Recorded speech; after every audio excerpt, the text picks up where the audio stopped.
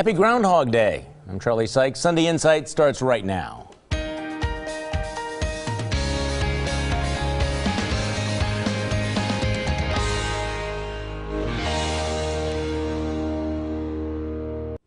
Good morning and welcome to Sunday Insight. In the week that was, the State of the Union was cold. It was sub-zero around here. At least you didn't have to live in Atlanta, which was absolutely shut down by 2 inches of snow. But spring can't be that far behind, right? The Brewers signed pitcher Matt Garza. A new Marquette University law poll shows Governor Scott Walker leading Democrat challenger Mary Burke by 6 points, 47-41. And even though Mary Burke's been running for 4 months, 70% of voters don't know her well enough to even have an opinion. 54% of Wisconsinites think the state is headed in the right direction. A judge rules against the city's residency law. A propane shortage leads to a state of emergency. The President of the United States pledges to ignore Congress and rule by executive order. In Middleton, the teacher returns to his job even though he was fired back in 2010 for watching porn on his classroom computer. Now, how's this for grand larceny?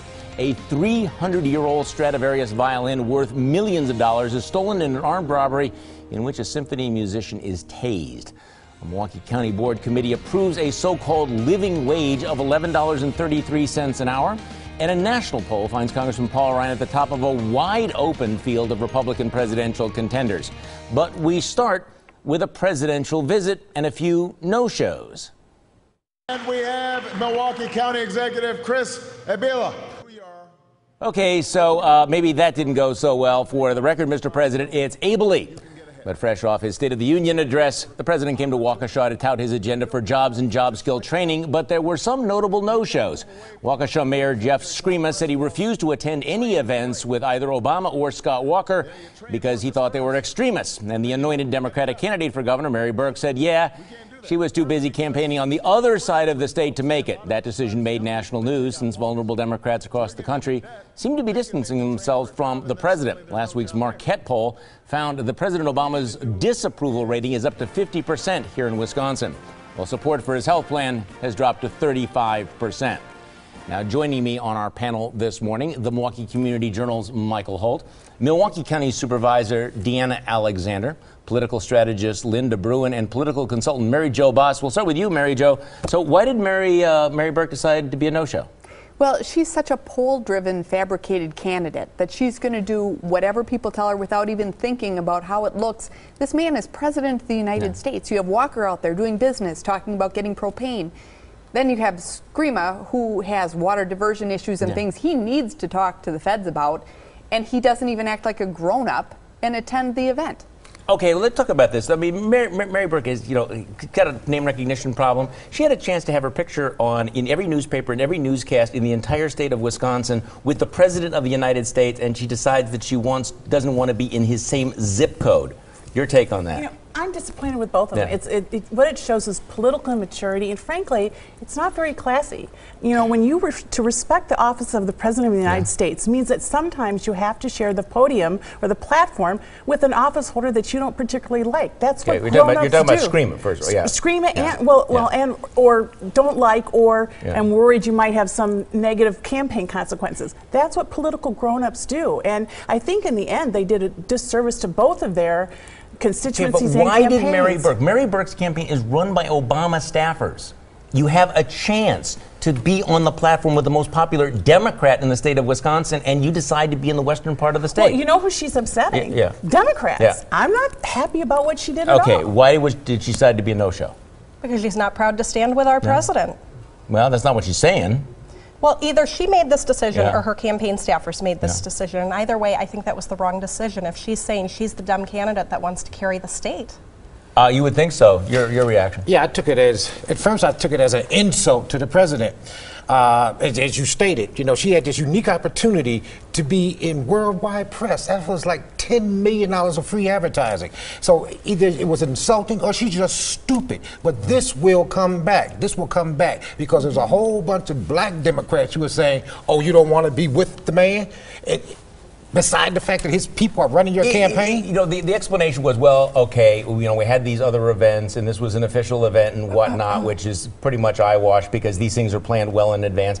I wondered whether or not there was a decision that an appearance at this event might be off message, because, and bear with me here, the president chose 4 places to come after the State of the Union speech to talk about jobs and job creation, and he comes to Wisconsin, where he is clearly showcasing a successful job-creating story at the GE plant in Waukesha. Well, isn't the whole Democratic mantra about how terrible jobs are in Wisconsin, how we have to throw Scott Walker out of office because of the jobs? And that's what she should have said. So part of the problem is that she shows up here and President Obama says we're headed in the right direction, and she's saying we're not headed in the right direction. No, I think that's too sophisticated an analysis. That, frankly, okay. All right.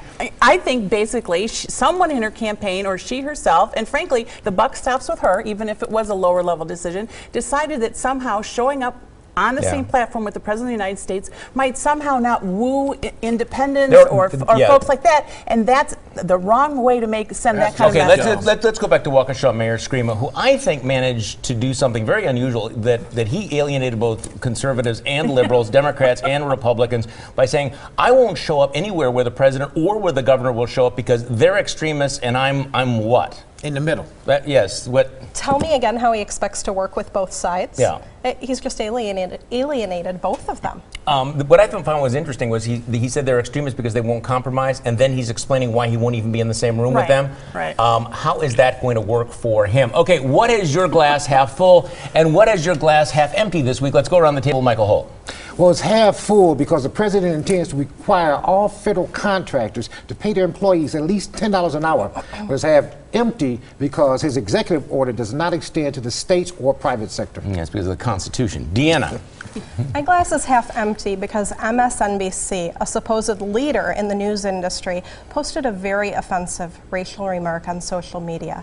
But my glass is half full because Reince Priebus, chairman of the Republican Party, took the bull by the horns and threatened to hold officials and staff from appearing on MSNBC at all, forcing the network to formally apologize. Linda Bruin. Well, my glass is half empty because it's been a frozen and slightly depressing winter. But my glass is half full because it's Super Bowl Sunday. I'm rooting for the Seahawks, and the fabulous Super Bowl ads are here. Mary Jo Boss. My glass is half full because Republican Dale Schultz is leaving the Wisconsin State Senate. My glass is half empty because Mike Ellis, Luther Olson, and Rob Coles remain. We still have a veritable herd of rhinos in the GOP caucus. Well, my glass is half full because Democratic State Representative Chris Sinicki was caught last week claiming thousands of dollars in per diem mileage expenses for driving back and forth to Madison. It's half empty because Sinicki is still in public office, even though apparently she's been driving without having a driver's license.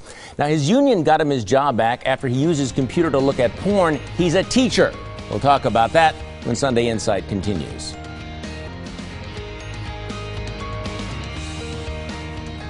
So what do you do with your computer at work? A middle school teacher was caught looking at pornography in his classroom computer. But he's back in that classroom. The district fired him back in 2010, but the teachers union went to bat for him and got an arbitrator to give him his job back. Last week, Governor Scott Walker stepped into the controversy, asking State Superintendent Tony Evers to strip the teacher, Andrew Harris, of his teacher's license. Cases such as this one, Walker said, are a good example why it was a good idea to reform collective bargaining rights. So who is right here? Linda Bruin. Well, in this case, not only was Walker right in wanting this guy fired, but the Middleton School District asked the Department of Public Instruction back in 2010 to invoke some of the clauses and help revoke his license under their clauses while they were firing him because they knew he would go to court over it. And if DPI had acted in the last 4 years to remove him for a morals clause, then all of this legal matters wouldn't have happened. So DPI has screwed up even worse than the school district. Deanna Alexander. Would we expel a student from school if they brought pornography there? If we hold students to a standard like that, we have to hold those in authority over them, the teachers, to a higher standard and set an example. And any way you cut it, pornography does not belong in school. Governor's making the right decision here. Okay, Michael Holt. So my question is, what would DPI do now in response to the governor's request? Since it is coming from the governor, who they hate, Tony Evers hates, he probably won't do anything, which means this problem will just continue on. And until there's another case, maybe you'll have a Republican teacher and they'll get rid of him. Well, the other thing is how much money this cost. I mean, the school board took a strong stand, the administration took a strong stand, the parents made it very clear, the voters in this district said, you know, these are our community standards, this is our local control. We do not think that a teacher in the classroom looking at porn is consistent with that responsibility, and yet they're overruled by this arbitrator. And again, it goes back to those days when the rights of the teacher, their entitlement to the job, trumped every other concern. And obviously, the governor is focusing on it because of that. Now, there were some news articles afterwards saying that, raising the question, well, was the governor being influenced by his deputy press secretary because one of his staffers was a parent in this district who had posted on Facebook? What do you make of that story, that you might have had a staffer bringing this issue up, and that's why the governor got involved? The governor should use good information wherever he gets it. It is outrageous that this guy is still around, and that's the governor has been accused of circumventing the legal process. But that's exactly why the legal revocation is in. It's on the books. It's for this DPI. To step in at the request of the parents, the governor, and others to make what parents think is happening anyway. I gotta say that, first of all, I thought that was one of the biggest so what news stories that I've seen in a long time. So you have a member of your staff who is affected by this, a mother who is concerned about this porn watching teacher maybe being in the classroom with her daughter. She brings it up to the governor. Isn't that the way it's supposed to work? Right, you know, exactly. I mean, aren't your staffers supposed to be your eyes and your ears? And exactly. Shouldn't you then respond to things that you are seeing out there? Clearly, this gives the governor a chance to talk about Act 10 in a different way. But you may not want to hear it, but we're going to tell you anyway. Let's hand out some unsolicited advice. Michael Holt, you are first. To State Senator Luther Olson, whose education reform legislation was shot down 24 hours after it was introduced. Next time, try seeking input from parents, teachers, school administrators. Instead of a top-down solution, focus instead on a bottoms-up proposal. Deanna Alexander. My unsolicited advice is for the mayor of Toronto, who has not only had drug problems himself, but is now vocally defending fellow Canadian Justin Bieber for using drugs in drag racing in the United States. This is not the type of news story you should be championing to redeem yourself. Who knew? Canada.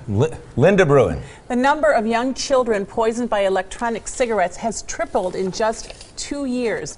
The liquid nicotine in them can even kill a toddler. Parents, keep your children away from e-cigarettes. Mary Jo Boss. My unsolicited advice is for the Republican leaders in the state Senate. Get on board with the tax cuts, or you can kiss your majority goodbye. Well, my unsolicited advice, Mr. President, the next time you come to Wisconsin, you might want your advance team to spell out Waukesha and Abilene phonetically. It helps, really. Next on Sunday, Insight: to close or not to close in the extreme cold. Who made the right decisions? Who blew it?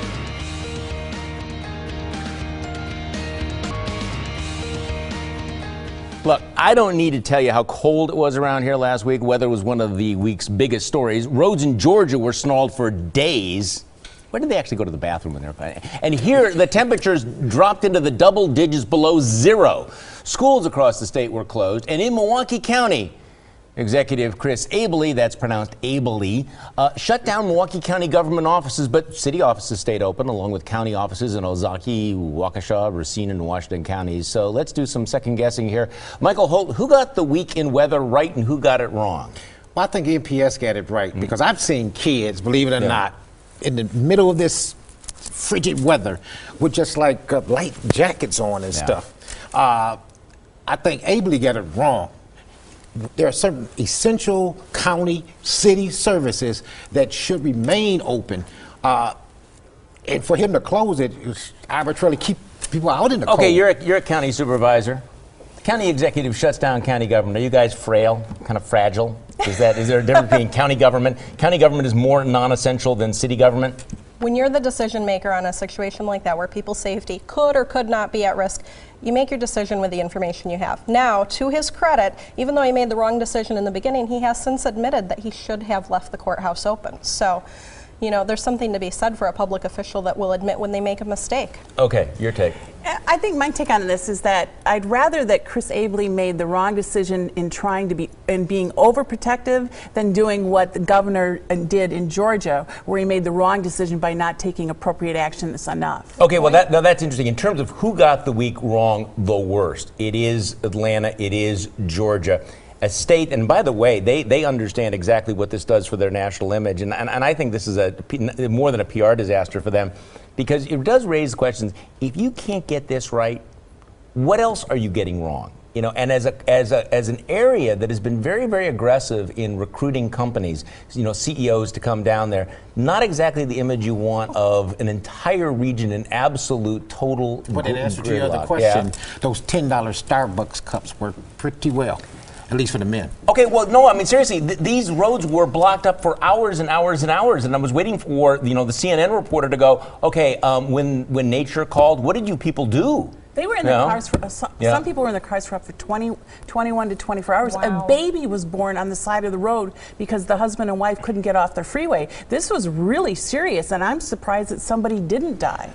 Oh, okay. Who got it right and wrong? I would say Tom Barrett got it right. He kept it open. He said, you know, if you got a problem, you know, you can take the day off or do what you need to do, but keep it open. I think Congressman Mark Pocan got it. The timing was abysmal for him to be writing about global warming. He must have had a staffer putting that out who had never been north of the Mason-Dixon line. I guess I would, yeah. Well, that's obviously true. I mean, the timing was a little bit awkward there for Mark Pocan to talk about the, you know, particularly the fact that he, you know, spoke on the House of Representatives floor, talking about the lack of ice. The same week we find out that there is more ice on the Great Lakes than there's been in decades. I guess the question is, does Chris Abele actually talk to anybody? Does he, you know, coordinate with the county and every other government? And here's the other point: if you're going to be shutting down an entire unit of government, shouldn't you think through that? During an emergency, shouldn't government be there to help people? But then again, you know, Chris Abele didn't make that much of an impression with the president, did he? So, okay, so is what they said this week the same as what you heard? Let's go around the table. Michael Holt. Did you watch the reactions of the military brass on the State of the Union? They gave standing ovations to everything said about the military until the president mentioned bringing the troops home from Afghanistan at year's end. Then they sat like mute dummies with scowls on their faces. I can only guess what message they were sending. Deanna Alexander. Speaking about small businesses that have invoiced Milwaukee County for courthouse repairs and how some county supervisors object to the county paying the bills, Supervisor David Cullen remarked, "Oh well, if they go out of business, they go out of business." What I heard was confirmation that to them, the hardworking middle class just doesn't matter. Linda Bruin. Last week, when Mike Huckabee said low-income women can't control their libido or their reproductive systems without the help of government, I know he meant every insulting, paternalistic, and sexist word that he said, because he's said them before. Mary Jo Boss. In his State of the Union address, President Obama said, some items require congressional action, and I'm eager to work with all of you, but America does not stand still, and neither will I. What I heard was, Congress, I don't need no stinking Congress. Well, Mary Burke said she was too busy to appear with President Obama last week. What I heard, with your poll numbers, I don't want to be caught in the same zip code with you. Now, next on Sunday Inside, our panel picks the winners and losers of the week. First, here's your morning news update. It's time for our panel to pick the winners and losers of the week. Michael Holt, you're first. Well, my loser, Democratic gubernatorial candidate Mary Burke, who was too busy to be seen with the president during his visit here Thursday. For reasons already stated, she missed a golden opportunity that will come back to haunt her. My winner, equal pay for women, raising the minimum wage, using his executive order to prod Congress back. President Obama didn't offer much new in his State of the Union, but it was more than enough to make him my winner of the week. Deanna Alexander. My winner this week is Governor Scott Walker, who set aside partisan politics to do the right thing and personally and positively greet President Obama, welcoming him to our great state. My losers this week are the taxpayers of Milwaukee County. The county board is moving forward with a bill that not only sets an artificial minimum wage, but unfairly grants it to only certain workers. Linda Bruin. Well, my winner is the Middleton School District, who spent up to $1 million trying to keep a porn reading teacher or porn viewing teacher out of the classroom and away from children. My loser is Georgia Governor Nathan Deal for his state's disaster response to Winter Storm Leon. Thousands of children spent the night in their schools, or worse, in stranded buses. Thousands of drivers had to abandon their car, and many others spent up to 24 hours in their car with no food, no bathrooms, and the bitter cold. Mary Jo Boss. My winner is Sergeant First Class Corey Remsburg, a U.S. Army Ranger who served 10 tours of duty before being hit by a roadside bomb in Afghanistan and was appropriately recognized during President Obama's State of the Union address. My losers are Tom Barrett, Gwen Moore, and anyone else who continues to run down the city of Milwaukee as part of their temper tantrum against the ruling overturning the city's 75-year-old residency requirement. Well, my loser, Waukesha Mayor Jeff Screema, who managed to alienate both Democrats and Republicans this week by dissing both President Obama and Governor Walker. Screema said he wouldn't appear with either one because he said they were extremists. Get used to saying ex-Mayor Screema. My winner, Bob Uecker, the legendary voice of the Milwaukee Brewers, who says he's going to be cutting back on his road trips this season, but he's not going anywhere, and Ueck is still the voice of spring around here, and that can't come soon enough. Thanks for joining us and joining me for my radio show Monday morning on News Radio 620 WTMJ. Enjoy the Super Bowl.